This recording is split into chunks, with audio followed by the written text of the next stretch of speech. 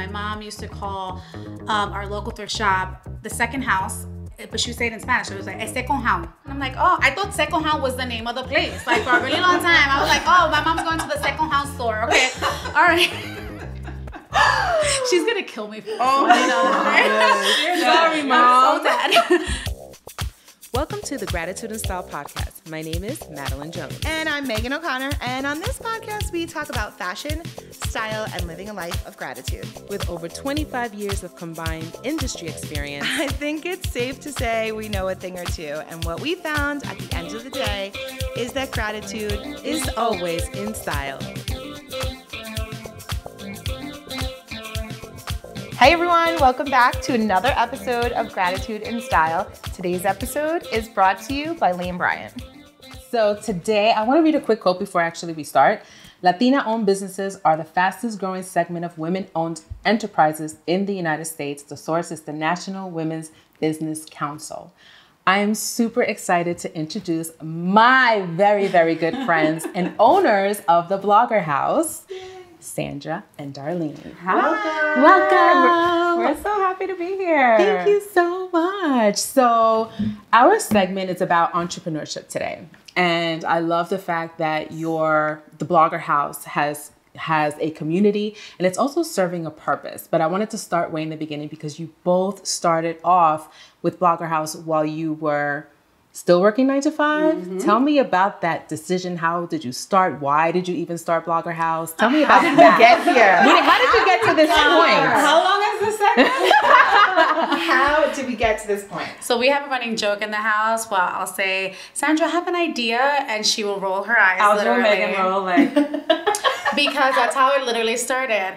I one day had just a closet full of clothes. You guys know how it is. We do a lot of campaigns and things like that. I was already actively doing influencing work, and like my closets were busting at the seams. We live in New York, guys. Like we don't have large closets. So one day I said, I have an idea. And she was like, oh, whatever, you and your crazy ideas. And I said, I'm going to go on Facebook Live and try to sell some of my clothes. And if it sells, great. And if it doesn't, then fine. I didn't lose anything about it. I sold everything I had in my rack. And then I had to pull stuff from a bin that I had, like a Maggie bin that I had. And I sold all of that. Finished, ran downstairs. Sandra and I live in the same house. Yeah. And that's why we call it the Blogger House. So ran downstairs and said, oh my goodness, you don't even know. I just sold everything. Was that like Facebook post or you did a live? No, live. An actual live? You just out of the blue. Like out of the blue, no lights, no numbers. It was like selling this red top from Ella Who wants the red top? Yeah. Or, selling who wants the polka dotted, shorts with the ruffled trim. Not the polka dot shorts with the red trim, the white trim. Okay? And what did you do? Like write it down? Yeah, write it down. Like musical. We were just like on a piece of paper, not even like, it was there was no structure, there was no order, there was nothing. It was just like total spontaneous. That's very much in my nature. If I want to do something, I will just like jump on it. And so then I ran it down and I said, oh my God, I just did this. I just sold everything. And she said, all right, I want in on the next one. I'm like, I want it. This sounds great. A great way to get rid of my clothes and make a little cash at the same time. And I will tell you that for the first year, we functioned like super bare bones, like no lights, no numbers, writing everything down by hand, not even using a computer. Like I don't even know why. Know what computers were. We were writing everything down in a notepad. So archaic. Like we had no computers in the world. I know. It was like so crazy. And then we would only really do it when we needed to kind of like purge clothes, and then it started to grow, and more people started shopping, and our little community started growing, and people would contact us, hey, when you're having another sale, when is there another one coming? And for a while, it started creating like a little bit of a buzz, and we were like the Blogger House girls. Mm-hmm. And then we evolved to the next stage, and it's we ordered some lights. Use the computer. Numbers. We ordered some numbers. They were paper numbers. We're not fancy. We have plastic ones. I know. We had paper numbers at first, and it was that's how Blogger House started. Well, there's just an idea. There's not a little bit of buzz now. Now it's I think it's safe to say that there's a big buzz, and it's a really incredibly established women-owned, Latina-owned business. And we're just so proud of you guys because we know you personally. but it really is amazing. And it's incredible to see that it literally came from an idea, like out of nowhere, and just literally was like, boom, gotta get rid of some stuff. Yeah. Did you anticipate it being like, did you think that you were going to sell out immediately? Oh, absolutely not. No, I was. But what was happening on the line? Like, what was the feedback? Were you just going off of the feedback? No, the people loved it. One, because it was making clothing that the plus size world, clothing is not always accessible. Because if you want some of the nicer brands, you have to invest a little bit of money, but not everyone has that. So we found that on our lives, we had women who were students, we had women who were teachers, retired women, older women who are very limited income. We had one customer at one point who she would let us know she would pay all of her invoices on this day. That's when she got her whatever subsidy money that she would get, and that's what she would do with it. And we'll probably, we had our own like little layaway plan. Yeah, we got you. When you get your check, we know you're good for it. And we made clothing accessible to everyone, and nice clothing, great clothing, beautiful brands, name brand stuff, like just like what we're wearing, that maybe someone who's on a very, very tight income could not normally shop. They were now getting access through us. It's amazing. Right. At what point did you realize that this was an actual business? Did that point, when did that happen? It wasn't right away. We filed our taxes. We filed our taxes. Yes, and our accountant yelled at us. They're like, what's the issue here? Yeah. It definitely wasn't right away, because remember, we sold our own clothes for 2 years before we started doing consigners, because of someone special sitting next to us. My necessity. I know, it's true. No, seriously, I literally went to them and I was like, can you sell my clothes? And we were like, that's how they started. I was their first consignor. She was our first. Well, other people had asked, but when Maddy comes to you and says, you need to sell my clothes, you make it work. You sell her clothes. Yeah, you say it like that. I was like, you don't say no. You don't say no to Maddy. I mean, at that point, I was like, when it was like, we need to figure this out. Yeah. Maddy's asking us to sell her clothes. Get out the binder. Yeah. And we were like, okay, what? Oh, the notebook, because we don't have computers. The funniest thing is like, what do we charge, Maddy? Like, what? It was like, oh my god. What, and then we it's like when you are, when you're an influencer and you're coming up with like a rate. Exactly. It was like that. And I was like, all right, we're gonna tell her this number and we'll see if she'll take it. And when she says, yeah, I don't care. I want you to say that. It's a clothes. I was like, right. Well, from my perspective, it's like no brainer. It's a service you have to pay for. Absolutely. More people thought of it that way. So let me ask you to do something though. For people who may be listening or watching who don't know what Blogger House Curvy Closet is, can you summarize it and explain exactly what you do and how you do it? Awesome. So Blogger House is an online consignment store for the plus size community. We specialize in selling new and gently used clothing, predominantly of plus size influencers, models, or people in the plus size community, but also regular women. We sell clothing. We call our community the Blogger House Squad, the BHCC Squad, and sometimes we have squad members that have sales as well because they have quite a few now. Yeah. We have their lifestyle changes. Maybe they lose weight, maybe they gain weight, maybe they just want to purge their old style, start a new style, so they'll sell with us. And it's all done through Facebook Live twice a week for the most part.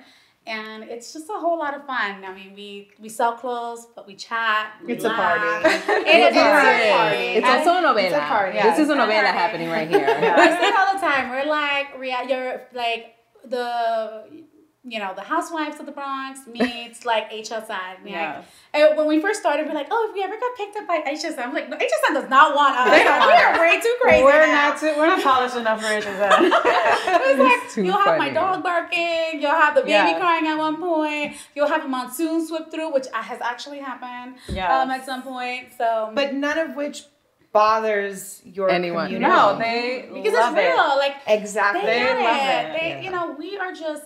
We say this all the time. We want to be the girls that you take into the clothing store. Right. As plus size women, we few of us have had that opportunity, right? Of going shopping with your girlfriends, going into the clothing store, being able to grab a bunch of things, having a girl that looks like you say, "Hey, you look cute in that." That doesn't happen that often for us. So we are that for each other. Yeah. So we're going to encourage you. We're going to push you. Yes. We're going to try to get you outside of your comfort zone. And we have girls who say, I've never worn a crop top, but in Blogger House, yes. thanks to Blogger House, now I will. Or I've never worn faux leather leggings, like, which to us, it's like, wait, what? Yeah, like, who doesn't wear faux leather? I'm like, that's my fall staple. Yeah.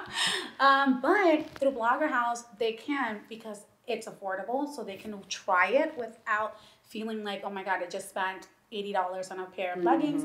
And you have a group of cheerleaders cheering you on, not only us, their fellow community, they have squad themselves. Which I think feels more important than, obviously I don't want to discount the fact that you're doing a great thing in sustainable fashion and selling gently used or new clothing and keeping it affordable. But ultimately, like, to me, my favorite part of everything is that once you are part of the Blogger House Curvy Closet group, there's a group, you join the Facebook group, you're in the squad, you're in it. Yes, you're in it. Once you're in it, you get to be witness and be part of this whole community that you've created where, like, everyone really literally support cheers each other. people on. So what's beautiful is, like, somebody will post a picture in, like, a dress they bought from Maddy's sale. Yes. And then everybody floods the comments. It's like, you look stunning. This is so beautiful. I hope you had a great day. Congrats on your interview. Whatever it is, because everyone knows everything about the moments in their lives that they're shopping on BHCC for, which is really incredible when you think. Like, that to me is more important than anything. That you've created this beautiful community of women just literally, like, high-fiving each other on the internet. And supporting each other. Absolutely. Yeah. I mean, we know, like, you know, who had babies, who had losses, who has gotten sick, and we, you know, we pray over people, we encourage people. It's amazing. Our consigners, when they're going through things, we say, hey guys, keep this person in thought and prayer. You know, I think it's just so important. Online communication and social media, and sometimes you see all of this crazy negative, especially amongst women. And for us, we just wanted to create a space that felt safe. Like, our girls can go on there. One of the first things we say, if it's not your aesthetic, if it's not your style, I don't want to hear it. I don't want to say, oh, who would wear that? We've blocked people from making comments like that because that doesn't fly. Somebody likes it. That's okay. right. Of That's course. right. You don't like Absolutely. It's A-okay, but somebody likes it. Not all of our consigners are our aesthetic, but some of our audience members like it. So then, be it. Like me, I'm a consignor, then I go and I shop again.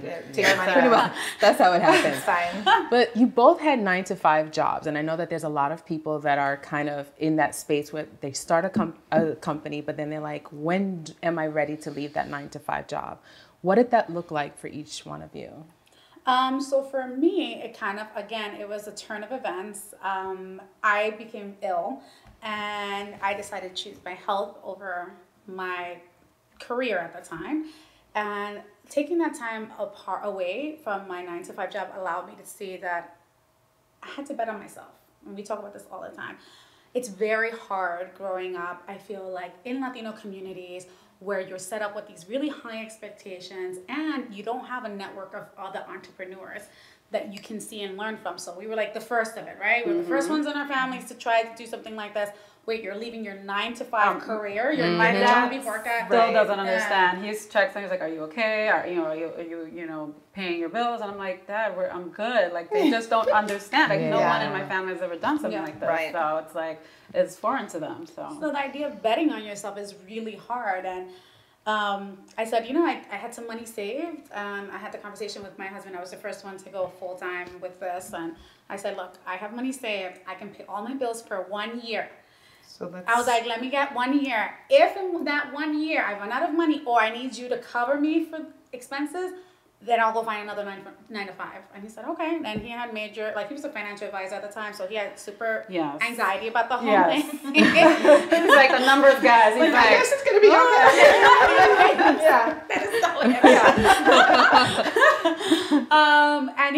And it worked. It started growing, and then like halfway through it, I was like, all right, dude, you come in, like, you're doing this. Oh God, the pressure was on, and I'm like, I'm so my dad in that. Like, I've been working since I was like 15, and like I've always had a job, and it's just like, what are you doing? I'm like, the sense of security would not let me go, and it just happened to have that. My job was downsizing, and I'm like, you know what? This is God's way of saying that you need to do this. Absolutely. Like, I have you covered.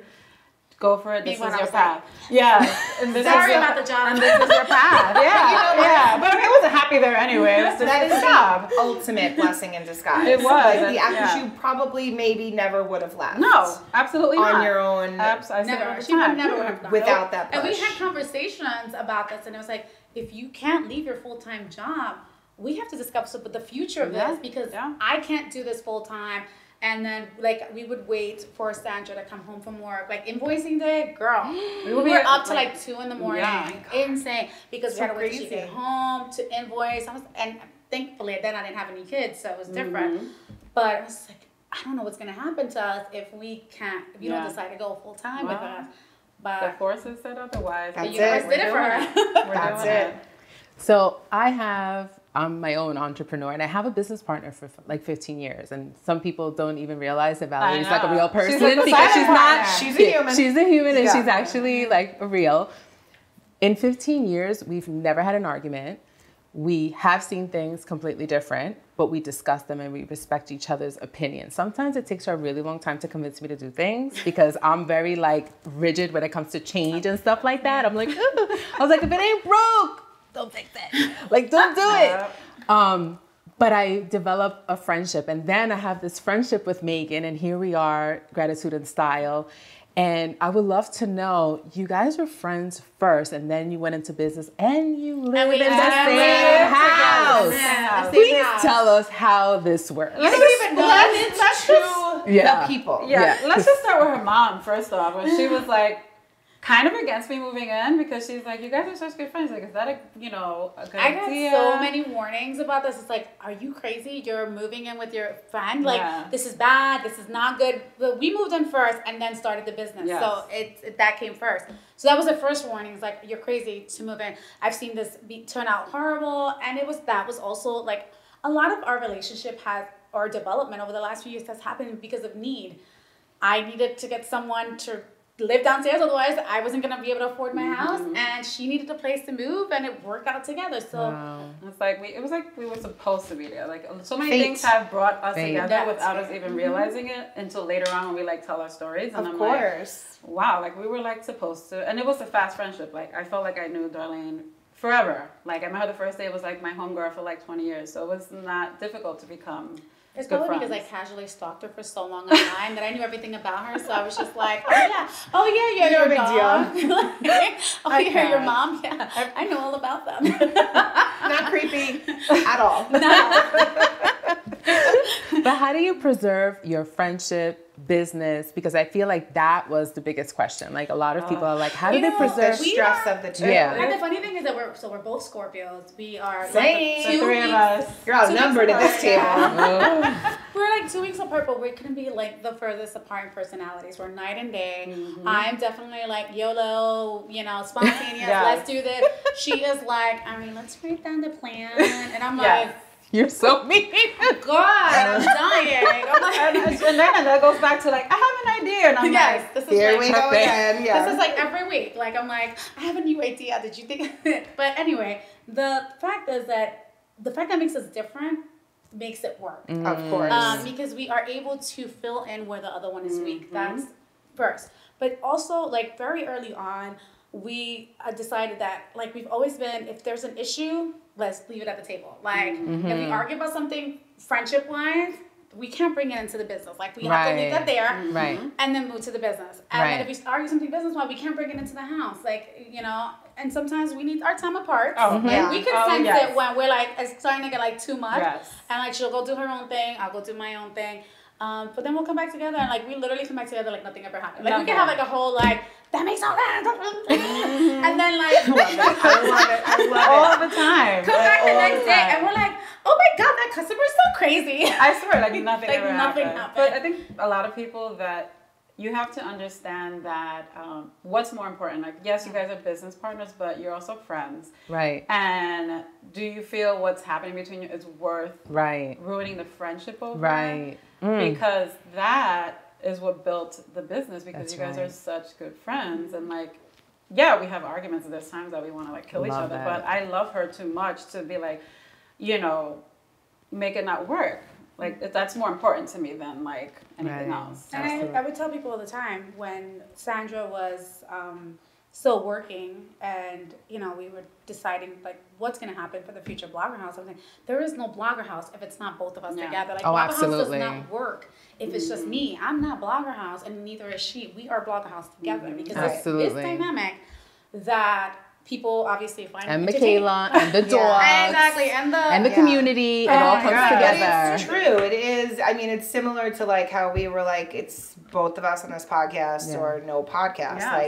And it's important because it really is. I think, especially when it comes to you guys, like part of your charm and your beauty is in the friendship, and is in like you do life together and you experience things together, and you're incredible friends and to her children and all of the things, and it's really vice versa, and it's just so beautiful to see your friendship first, and then that's why in our opinion, for sure, because we talk about it all the time, like that is absolutely why your business is so successful, is because it's rooted in just kindness and friendship and a mutual love and respect for each other, which is really nice to see, because it's not always the case, honestly. Absolutely. With social media changing so much, please tell us how much does social media affect your business? I mean, our whole platform is built on social media. Everything that we do is that something that concerns you? So it does. Really? It does. Every minute of every day. We are actually considering moving away from like the traditional social media platforms because of that. Because there's a lot of limitations for us, and our customers want it. They want a more personal, private space. So we are in the looks of that. It'll enable us to do more, do things differently. So there are definitely, obviously, concerns as we all have as social media, users and about the changes that are happening. But I think for the most part, we will eventually move into our own individual hosted platform, which is our hope.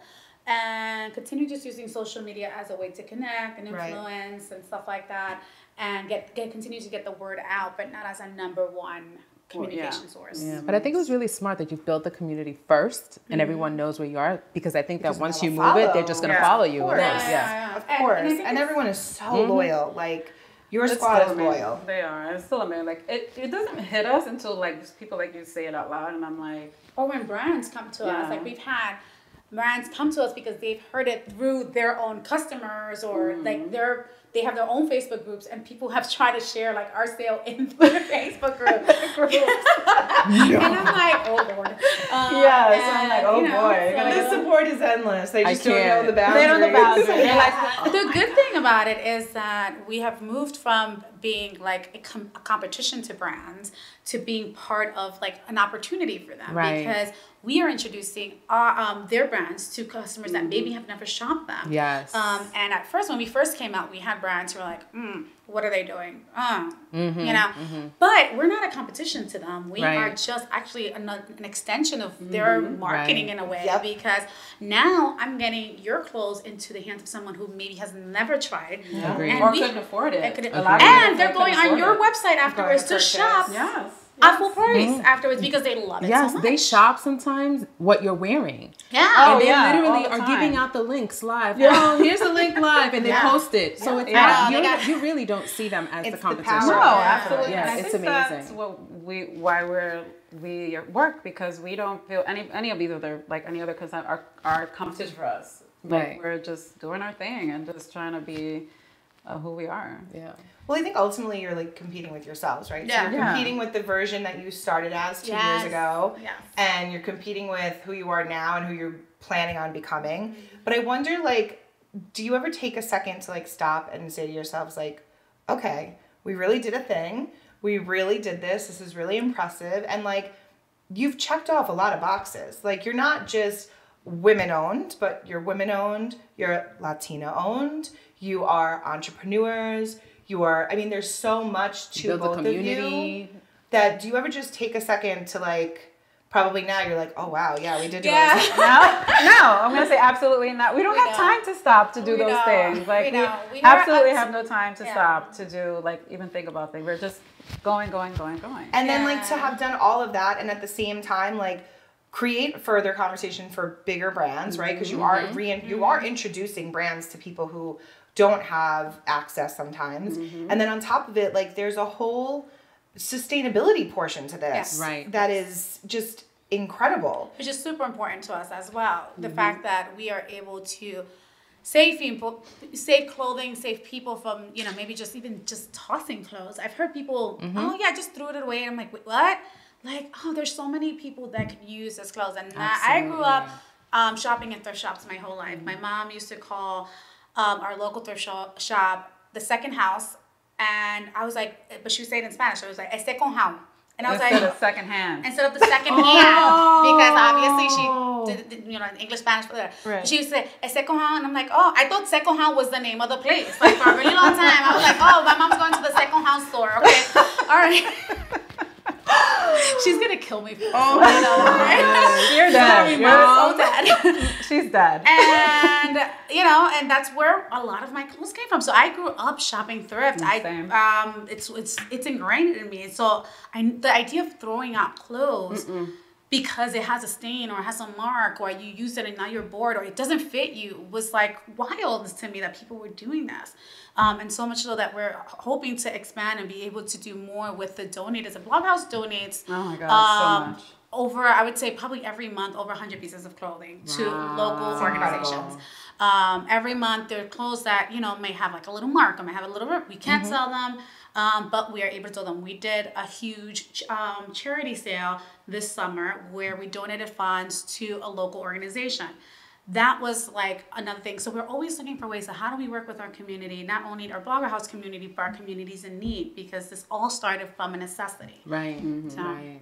That's and amazing. yes, we never stop to actually think about it. Only when people actually say it, we're like, oh shoot, we're doing those things. That's amazing. Well, before we finish, I do want, from a personal standpoint, I do want to thank you so much for being out there and not giving up, because I know how hard it is in the very beginning of a business. It's really, really tough. And then you guys had to face COVID and so many changes and leaving your job. You know, leaving your job is a really big deal in this space, you know, and having to do this, you know, and not having the security of that paycheck all the time. But I think that being that inspiration for so many people, especially Latinas and Latino people, you know, for them to take that step is a really, really big deal. So Oh my thank God. you so much. We want to thank you. If it was Oh my honestly God. like We don't call you the godmother of the Blogger House for nothing. We would definitely not be here if it wasn't for you. I just as don't well. want to sell my own clothes. No. I just want to thank Please. you for taking all the bags out of my house. We will take all the bags out of So your much house. stuff. But yes, I think it's important that if nothing else, let this episode be your marker that you come back to, that reminds you of how much you've done and how much you're helping other people. Because I think it is a really big deal to, you know, be all the things that you are. Yeah. And to look follow good your while doing journey, it. because Thank you guys you. really did follow your journey, and that's a big thing for me. Like follow your journey, and you really, in telling your story, I'm literally like listening to you, and I could just follow the entire, you know, thing. It was meant to be, like you said. This was meant to be exactly how it is. And you know what?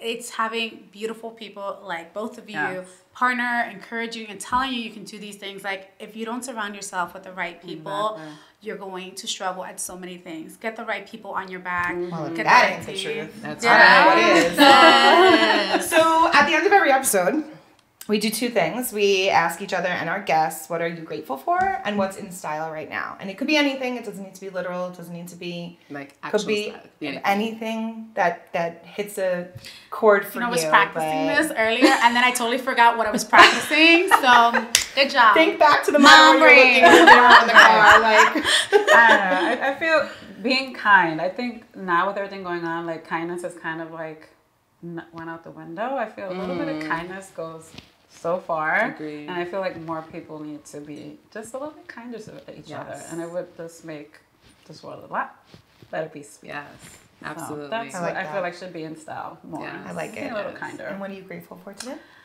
I'm grateful for everyone at this table. I know it's going to be like cliche, but You took it.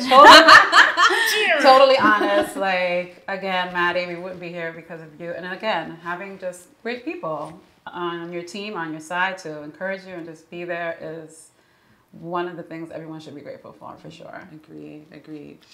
Ding, ding, ding. You see my wheels turning. You're right? It's time. All right, so I think what's in style is connecting with people. And if that's not one of the biggest things that this year has taught us, is that you don't need to physically see somebody to be connected to them. Yes. And there's so many people, our friends, our family, who are going through it. We don't know sometimes. We might send them a text message, or we might like their photo, but we're not going the extra mile to see if they're actually okay. So I think, you know, what's in style is really reach out and connect with people. Yes. Connect with people you love, connect with friends. And what am I grateful for? Dang it, she just took one. Okay.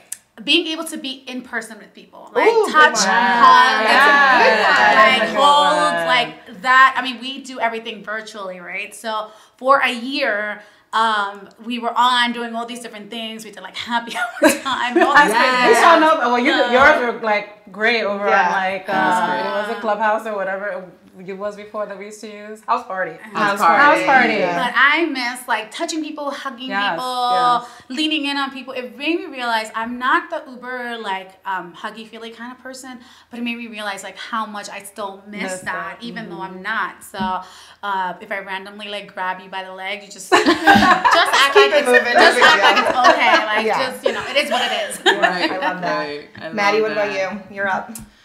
So I think what's in style right now, I feel like people are more vulnerable these days instead of being so rigid. Again, like people are being, you know, need to be a little bit more kind. But I think that sometimes the things that have happened in your past maybe stop you from being so vulnerable and open to having those friendships that really do need to be in your life. Sometimes you just so, you know, you have that tight circle and I'm like, I'm not coming out of that circle.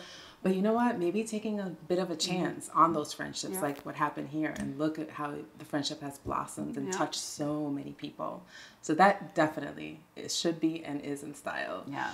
And what I'm grateful for is to have That was a another good day. one. That was a good one. Thank you. Okay, Well, do you I'm grateful? That literally was like just I'm feeling the vibe. I'm feeling the love. I really am just feeling the love. That's what we do. Yeah, these are my girls, so it's like this is family. So I'm like so grateful. I am really grateful for the friendships in my life. I don't have a lot of close friendships because I have my sisters, which I adore more than life. But the friendships that I have are so important to me. And like you said, you may not see them all the time, but you know that they're there. And I know that I can pick up the phone, or I can chit chat, or I could send you a funny joke or something and we'll laugh about it. You know, your voice messages. Like I appreciate the friendships in my life because they're not many, but they mean so much. So I am very grateful for that. Love that. God, pressure's on. Jeez. I guess I can't say coffee anymore. No, I say coffee. Like I am. What's in style for me right now is dressing up again. Right? Like, okay, so we're all in Lane Bryant. The episode was sponsored by Lane Bryant. We're so grateful to them. But how good does it feel, right? We all look at each other like, right? Like I'm like, yes. Like we're all like everyone's just like crisp and sharp and dressed in like fall fashion. Like everyone just looks so good.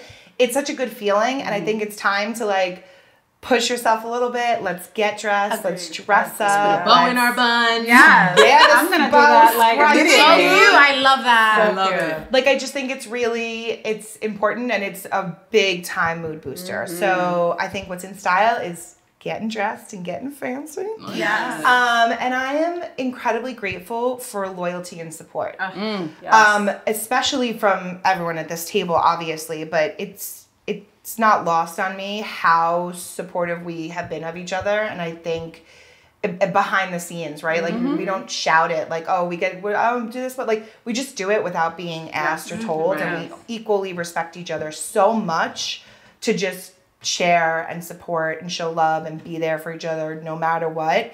And it's really, really nice and very special. And I think it's important and deserved a shout out. Yeah. So that's what I'm grateful for.